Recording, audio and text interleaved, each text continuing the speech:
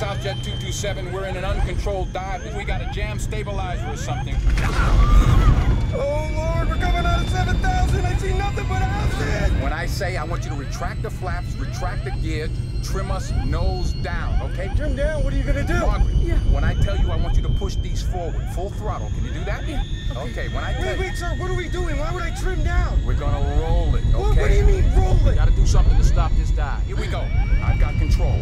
It's clear that he also wants to go for the real deeper meanings and really sort of probe what's going on with this character, with Whip, and what he has to deal with. So it's great that he's delving into this area where you kind of have to jump in with both feet. You can't lightly wade into this. You got to jump into it, and he's up to the task. I flew the plane inverted. That means upside down. You have any idea what that's like? I do. I heard the black box recordings last night. Oh, you heard? Are you a pilot? No, I'm not. Then you don't know what they're talking about. All right, let's cut to the chase. Just tell me what it is I need to know, Charlie. The NTSB GO team also collects blood, hair, and skin samples. An initial report shows that you had alcohol in your system. Thank you. So that was, didn't mean anything. Had a couple of beers the night before the flight. This toxicology report states that you were drunk. And if it is proven that your intoxication was the cause of the death of the 4 passengers, now we're going to look at 4 counts of manslaughter. Oh, Lord! All right, Evans, flaps. Flat! Speed brakes. Speed brakes.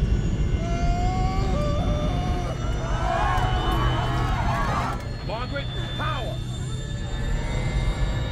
Gear up.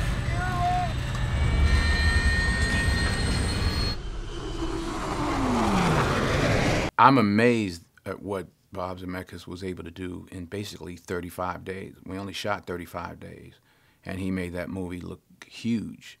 You know, I mean, obviously he did a great scene in Castaway. Probably just that scene alone took 35 days in Castaway, but in our film, we shot the whole movie in 35 days.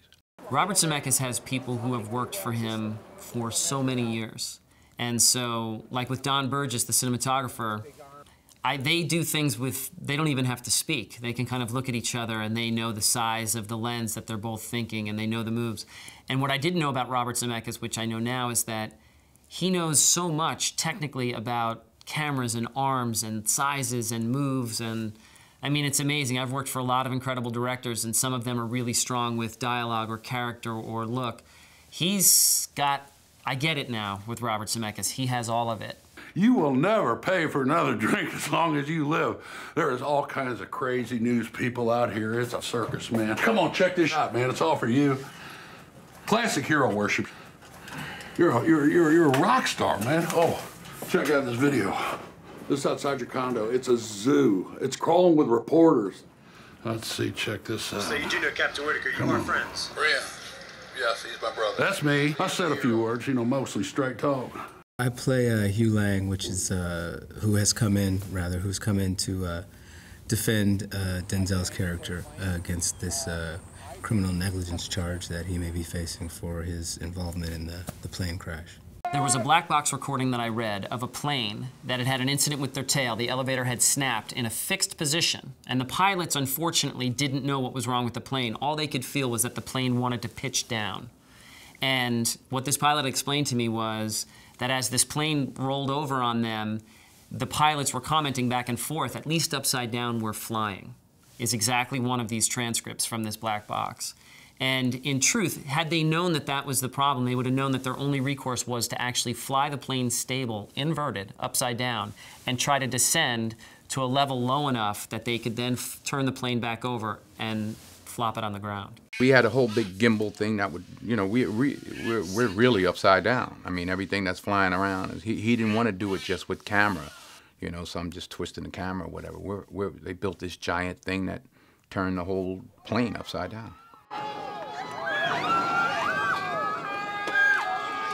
These kind of roles don't come along that often, so when you get the opportunity, you know, I want to take the opportunity.